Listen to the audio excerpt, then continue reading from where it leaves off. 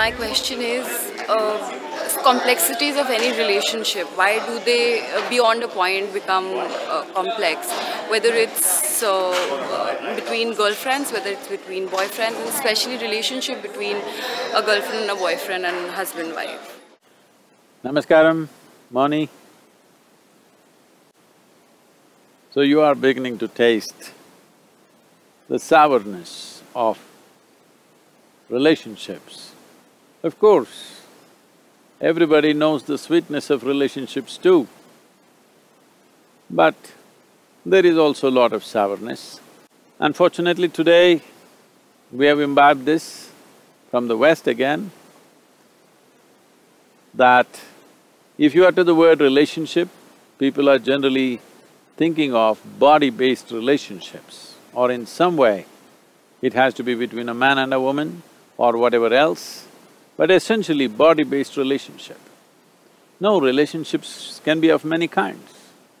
If they're body-based relationships, usually the excitement about each other's body will die after some time. What you thought was ultimate is not ultimate after some time. It is natural that you begin to grow out of it. Then, when the main draw which brought people together is kind of melting away, without knowing why, they start being unpleasant to each other because essentially such a relationship is towards extracting sweetness from another person, extracting happiness from another person. So if you try to squeeze joy out of somebody, after some time you find when it doesn't yield the same results as it used to yield in the beginning, some bitterness will begin. It is important, when you're young, certain things may happen as you start growing older. When I say older, from yesterday to today, you're older. I'm not saying you're old, Mouni, I'm just saying from yesterday to today, you're a little older.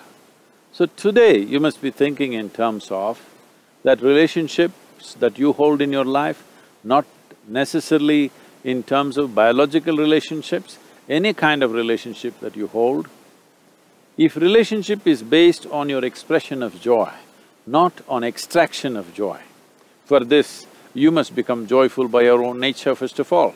If you focus on this, that you are an exuberant overflow of joy, if it is so, and your relationship is only about sharing this, then you don't have to worry about the normal circus that people go through in terms of relationships. Managing relationships means, in day-to-day life, a relationship may not stay just in one area of life.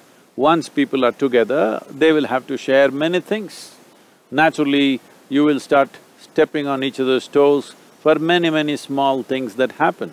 Because of this, there will be many interactions, or you can even call them altercations, they will happen.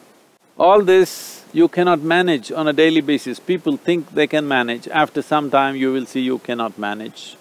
So the best thing is to manage yourself in such a way that you are a natural, exuberant, joyful being. If this is so, relationships will happen.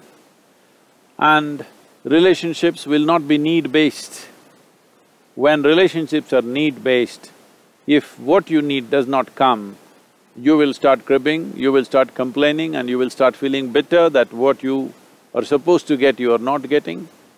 If you eliminate this need within you, that you are a natural overflow of joy, if this one thing you do, you can have fabulous relationship with every kind of people, irrespective of who they are. They don't have to be your kind. With all sorts of people, you can hold wonderful relationships. May you have the most beautiful relationships in your life.